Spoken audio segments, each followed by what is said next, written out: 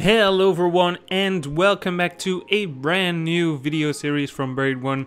In today's video we're gonna do the first part of the ethOS mining platform guide that we're gonna do, because after a lot of other YouTubers have posted their tutorials on how to use ethOS, I'm still until this day being bombarded with questions on how to use ethOS, so I decided to get started with making the really expanded version of an ethOS guide from start to finish for you guys.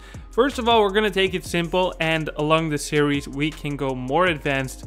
So I'm just gonna get you guys started really quickly here, and the videos are going to be following up on each other. They're gonna be quite short sometimes, but this is actually just for the website as well, so I can show you really quick videos on how to do this, and you can follow along the video on what you need to do. First of all, what do you actually need? Well, you need to buy ethOS, and it's costing you about $39 for every single mining rig.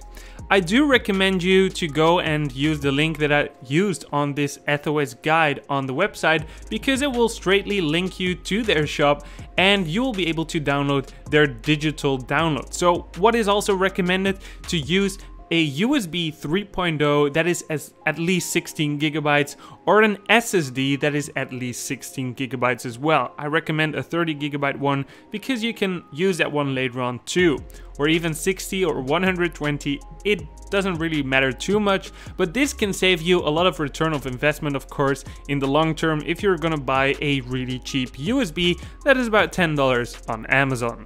So after you have purchased your digital download on ethOS, you will get a username and a download password. Of course, I'm gonna blur this out because I don't want people just to download it really easily without purchasing the ethOS themselves. Okay, so assuming that you just downloaded this ethOS 1.2.9 or 1.3.1 image.exe, what you need to do next is just extracting it to your desktop or anywhere you think is really easy. And after that, you don't actually need that file anymore, because we need this extracted 5 gigabyte disk image file for the next step. So the HDD raw copy tool is going to load in ethOS on a USB 3.0 or SSD that you hooked onto your computer.